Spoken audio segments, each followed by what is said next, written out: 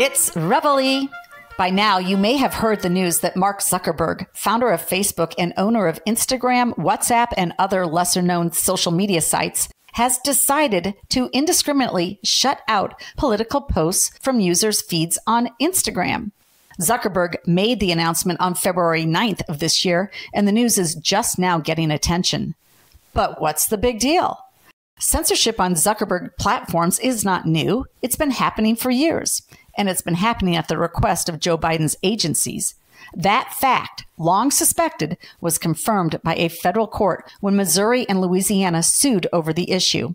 Now, ahead of arguably one of the most consequential elections in American history, with a polarized electorate, questionable election practices, polling that shows Biden is losing in every swing state, and millions of voters receiving their news on social media sites, Zuckerberg has toggled a switch that disallows political posts unless the user already follows the account.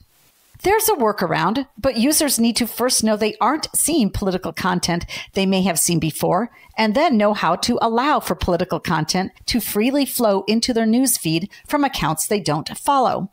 With this switch turned on, Zuckerberg is also limiting the reach of policy groups like Breakthrough Ideas.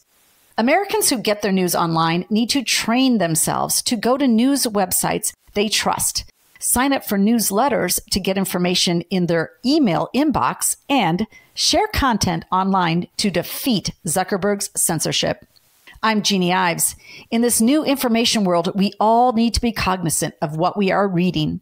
To learn more, join me on this station from 7 to 9 p.m. on Sunday night and visit our new website to sign up for our newsletter at breakthrough-ideas.com. That's breakthrough-ideas.com.